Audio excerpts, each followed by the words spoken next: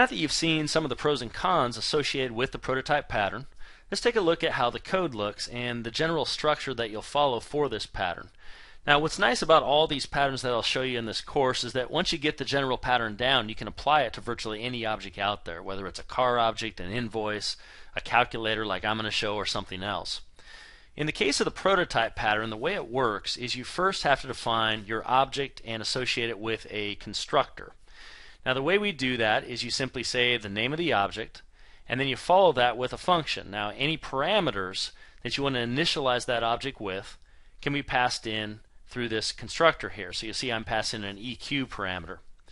I'm then using that EQ parameter to locate a DOM element that has that ID, and then associating that to the EQCTL. Now the EQCTL parameter that you see there, you'll notice that we're prefixing it with the this keyword. And I mentioned this in the previous section that you'll see this used fairly frequently with this pattern. Now the reason for that is when this is called, when calculator is invoked and there's a new instance created, we want to associate this variable with that instance. And we do that by saying this dot EQCTL and then assigning it to the value passed in up here in the constructor. So that's kind of the first section, is we have this anonymous function which inside of it will have all our variables. And if you had 50 variables, you'd have of course 50 of these lines right here. Now the next part is we need the actual functions. Now there's a couple ways to do this, but this particular pattern is going to go in and we're going to use the prototype keyword, and this is what I mentioned earlier, is available directly in the JavaScript language. This allows you to add functionality or extend it on objects. So calculator has already been defined and associated with a constructor. Now what we're going to do is define the different functions that we want the calculator object to have. Now I just have one simple one here, which I'm going to call add. And you'll notice I'm actually using an object literal here. Here's the start of it, here's the end of it, and then here's the name, and then the value of course goes from here down to here. Now I only have one in this example. When I get to the demos here in just a moment, I'll show you some others. But in this case, the add function is going to take an x and a y. We'll simply add those together, and then we're going to assign the value to the EQCTL that was passed or assigned up in the constructor area. Notice again the use of this. Now this is a little bit tricky because if you're calling it directly from the object, this represents the object. But if this function calls another function, the context of this can change to the caller.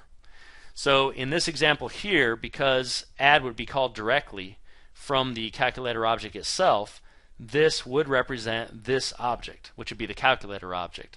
So it's not a problem, but as we get into different patterns, I'll show you where it can be a little bit tricky, and I'll give you a couple workarounds for working with the this keyword. So that's how you would define a prototype pattern with JavaScript for a calculator object. Now this is a very simple example. I have a much more robust one coming up that I'll get to in the demos. Now how would you actually call it? Well, see, that's the good thing with these patterns. Instead of just calling a function directly, we can actually new up an instance of this calculator, call the constructor, and then pass in a different value to it. From there we can use the object instance to call into this add function that's defined within the prototype. So this is the basic pattern that you'll follow, and it would look like this. So you notice we have a new calc object, we create a new calculator, we pass in the target. This is where the output of the add function will be written to, the DOM element. And then we simply say calc.add, and in this case we pass 2 plus 2. And by doing this, you'll notice that number one, it looks very kind of modularized or encapsulated. It looks like traditional programming where you create a new instance and you work with it. It's going to be a lot easier to maintain. You'll typically keep this in one file, and so in that one file you'd have all your calculator functionality. And then we also are now avoiding the global scope of JavaScript. The add and the variables that you see in here, they're actually within the calculator. They're encapsulated. Therefore, they're not going to spill over to the global scope. So now that we've taken a look at the basic structure for the prototype pattern, let's jump into some examples.